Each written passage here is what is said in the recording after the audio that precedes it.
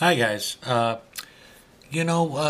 interesting topic I've been intrigued with lately, and I'm sure all of you have heard about it. It's called psychokinetics, psychokinesis. It's just an intriguing idea that the idea of being able to move objects with your mind. I just find it thrilling, just thinking about it.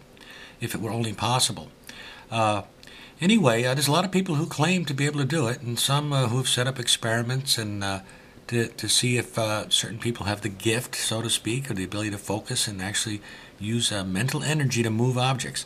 Anyway, I came up with a little experiment after doing some reading that we can test to see if you possibly have this ability. We're going to start out. It's best to start out with something light. We don't want you to start out throwing Volkswagens all around. Could be dangerous. Let's start out with these playing cards. What I'm going to do is have you select a card.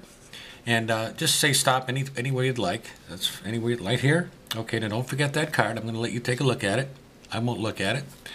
Now what I want you to do is concentrate on your card and actually picture it moving. Try to picture it coming out of the pack, if you will.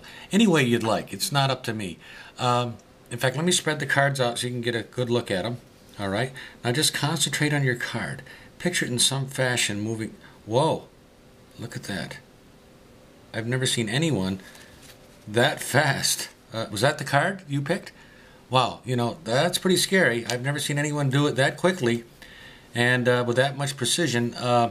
You better get yourself to Duke University, get yourself checked out or something. We might be able to make a few bucks with you. Okay.